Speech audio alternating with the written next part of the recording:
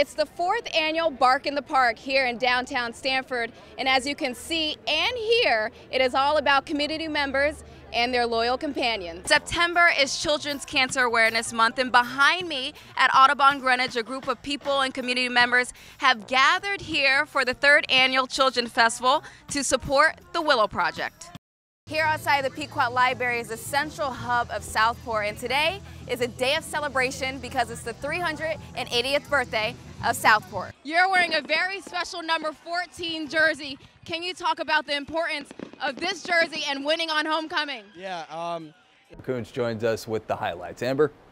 Eric, Bassick is the team to beat in boys basketball. They only have one loss, and that was against the #1 team in the state. Eric and Della, I am not tough like Lindsay. One fall on the slopes and I'm sipping hot chocolate for the rest of the day and just chilling out. I'm with you, Amber. Let's just add some spice.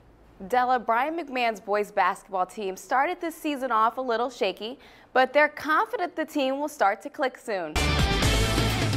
Welcome into the Sports Edge. I am here in Madison at the Surf Club, where it's not exactly beach weather, but it's definitely football weather for Daniel Hand. And there's one section in particular that is really cold and quiet.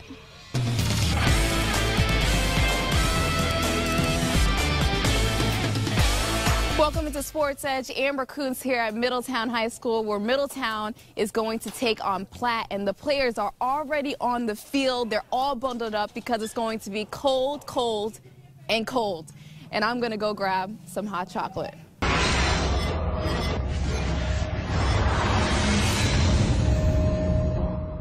Adrian Broner always knows how to make a highlight. Hi guys, welcome into the Boxing Voice. I am your host, Amber Kountz. Adrian Broner and Adrian Granados are good friends outside the ring, but inside the ring, there was little to no love. Adrian Broner won by a split decision, and Adrian Granados says, I want the rematch. Hi guys, welcome again into the Boxing Voice review. I missed you, I hope you missed me. Now let's talk about boxing, and who are we gonna talk about? Deontay Wilder. Let's look at what happened in that game, but we have to start with the student section. They had a beach theme. Now take a look, listen here. Vantage. We love it. Amber, you were at both of these games for this cool doubleheader. Yes, well, we're going to have to get a little bit technical because I went to the University of New Haven game where they took on Southern, added some cute words into this. But I went down to Southington where they took down Bulkley, and this is what happened. This was the first meeting this season between these two teams. So I think of them getting rid of Charlie Strong. He brought in a lot of great defensive players. But I think Tom, their new head coach, he brings in an offensive scheme. He worked with Urban Meyer. They're going to come out strong. And the SEC, New England Patriots, Alabama, I can't put my money against them. I mean, that's Floyd Mayweather money. That's easy money. That's easy money.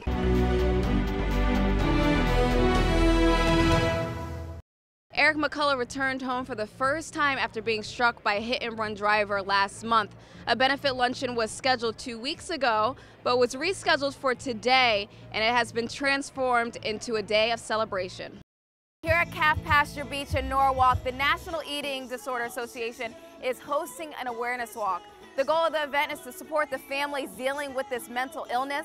I spoke to event organizer Paige, who talked about the importance of today's event. Amber Kountz with more as to why tonight has special meaning for the Thunderbirds. It's homecoming here at Connecticut High School football, and they're starting a new tradition this year. They're going to be playing on a Friday instead of a Saturday. They usually play on Saturday. It's the first time they're doing it this way. One tradition that they're keeping is having fireworks after the game. Now, this is the biggest game of the season because it's all about the community. From Bohemia to Ronkonkoma, they all come down, whether they know a player or know somebody at the school or not, they're down to support their team. We're hoping for a very good game tonight. David, back to you. Local sports, good matchup tonight in boys hoops. News 12 Connecticut's Amber Kountz joins us with the highlights. Amber? Eric, Bassick is the team to beat in boys basketball. They only have one loss, and that was against the #1 team in the state. Tonight they hosted St. Joe's. Let's go to Bassick High School. A little celebration before the game. It's senior night for the Lions. Bassick takes an early lead. Kevin Crawford showing off some ball handling skills before dishing it off to Jordan Gallimore. Second quarter, St. Joseph's Jason James trying to take control of the game with a sweet roll off the rim. Bassick was too much tonight. Fast break for Jordan. He flicks it off to Kevin. I'd say that was a nice way to send off their seniors. Final score, 96-54, Bassick. For the second year in a row, Norwalk's girls basketball team will play Stanford in the first round of the FCAC tournament. Last year, Stanford stunned Norwalk. Now, this postseason, the Bears are undefeated, and they're the #1 seed. It's the day before first round action. Norwalk's head coach Rick Fuller is doing some fine-tuning before the rematch with Stanford. Senior guard Ashley Wilson explains they beat Stanford a few weeks ago in the regular season, but they don't want to suffer their first and only loss against Stanford in the playoffs again. We're going to bring it tomorrow. We're going to try to beat them again. It's kind of the same situation as last year, so we really feel like that we need to beat them because, you know, they beat us last year in the FCX, and we were really upset about it. So, you know, there's definitely some history there, but you know what? That's the past. It doesn't matter. We're two different teams this year, and you know, it's going to be a good matchup. The showdown is tomorrow night at 7 p.m. at Fairfield Ludlow. This is a do-not-miss game. Today's hometown sports is 5th grade boys basketball. Connor McAndrews from King's School in Stanford knocks down a 3 to go on and win the game. As always, please send us your hometown sports videos or photos to news12ct@news12.com, or you can post to Twitter or Instagram using hashtag news12ctsports.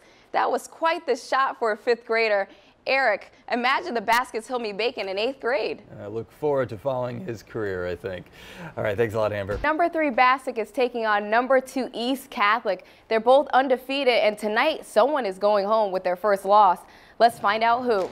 It was a packed house at Bassick High School. Some spectators were stuck outside because the gym was at capacity. First quarter, East Catholic knocks on the door first. Matt Noling, one-handed lay-in. East Catholic up by 1 at the half now. Bassick wants to return a favor. Emery Litton with the step-back jumper. It is good. It was a back-and-forth game the entire night. East Catholic's Matt Beam finds his balance and the hoop. East Catholic remains undefeated. Final score, 56-53. The tournament is now expected to start the week after the U.S. Open. Eric, I was a ball kid at the Connecticut Open years ago, back when it was the Pilot Pen. Oh, wow. See, you learned something new. All right, Amber, thanks a lot. I am here with the Thunderbirds quarterback, Drew Gutierrez. You're wearing a very special number 14 jersey. Can you talk about the importance of this jersey and winning on homecoming? Yeah, this number represents Stan. Stan Harley, he died a couple years ago. He was very close to me and my family, and he represents something bigger in the community. And every year, they pick one person on homecoming to wear it. And I was lucky enough to wear it this year, and you know, we pulled out for him, and he was really he was on top of my shoulder tonight. You helped orchestrate 6 touchdowns, 2 coming by your feet, dominant performance by your offense and your defense. Give an overall explanation for today's game. I mean, we played as a team for once. First time all season we played as a team. And I started up front. The line did great, and I couldn't do it without them. My last question is for you. You guys are moving to 3-3. Yeah. You just beat a 4-1 team. Yeah. How important was this game for your playoff opportunities? It was huge. It was do or die tonight. You know, our season was on the line, and we made a statement tonight. We're still here. Thank you, Drew. Thanks, Amber.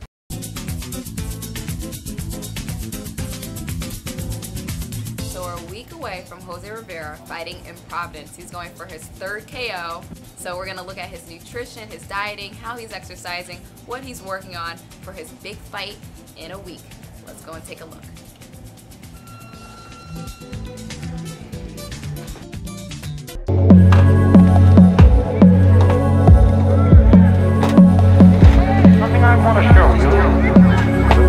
Give me 2 more.